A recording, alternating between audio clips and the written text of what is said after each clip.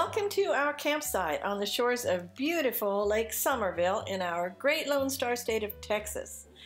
This lake is situated about midway between the metropolitan areas of Austin and Houston, and only about 25 miles from my old undergraduate alma mater, Texas A&M University. Go Aggies! As you can see, it was a gorgeous location right on the shore of the lake. We were camping in early February 2021, so the weather was a bit chilly. Temps were in the mid-50s, but we didn't mind because we had nearly the entire campground to ourselves. We also took our Rad Power e-bikes along with us. Now these bikes are a blast, so much fun. We had planned on using them to explore the lake's namesake, Somerville, which is an adjacent tiny hamlet only a short 1-mile ride across the dam. However, our hopes were dashed when we discovered there was some ongoing construction on the dam itself, and so the road to Somerville was closed. We love exploring new places on these bikes, so it was a little bit disappointing. These bikes that we're on today are the Rad Power Mini Step-Through folding bikes with the 3-inch fat tires. They are very smooth and stable and transition easily across different terrains. We've used them on packed gravel, dirt, grass, and of course your standard paved roads and sidewalks. We've ridden them all over New Braunfels and Austin, and the battery life is impressive. Of course, it does depend on how much battery drain you put on them or whether you only use the throttle, etc. But they are great, and we love them. The only downside, and this is a significant one, is that they are very heavy. 63 pounds, and I'm not able to load or unload them by myself. Marvin can do it, but I'm not strong enough. I should also mention that they have a wonderful state park out here too, Lake Somerville State Park and Trailway.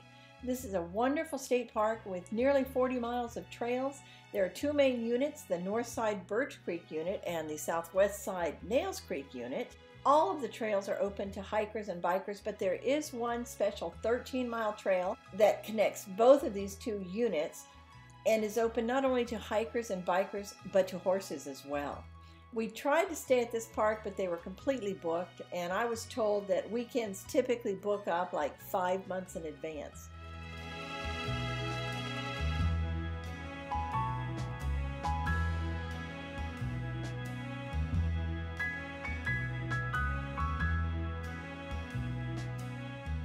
Anyway, Lake Somerville is an Army Corps of Engineers lake that is operated by the Brazos River Authority. Its principal purpose is for flood control, but it also serves as a reservoir for irrigation and municipal water, as well as a favorite for recreational use. Construction on this dam began nearly 60 years ago in 1962 and was completed in 1967 when they immediately began impounding water and was opened to the public a year later in 1968. I spent many fun-filled weekends here with my college buddies back in the 70s. The lake has 85 miles of shoreline. It has an average depth of about 38 feet. There is an abundance of wildlife, and you may even catch a glimpse of an alligator.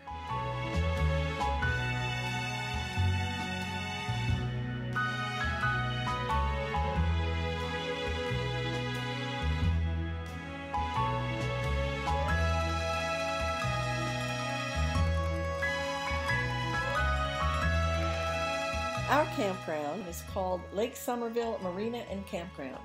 They have 93 RV sites, each with electric and water, a large cement picnic table, small covered shelter area, and a fire pit. There are no sewer hookups, however there is a dump station at your disposal. Haha, pun intended. They also have a full-service marina and boat launch, as well as cabins available for rent, not to mention unlimited tent camping. And most of the campground has open views of the lake as well as stunning views of the sunset. The only downside is that the public showers do not appear to be maintained very well. They appear dirty at the time we visited. Of course, we were self-contained, so this was not an issue to us, but something to be aware of if you're tent camping or there for day use.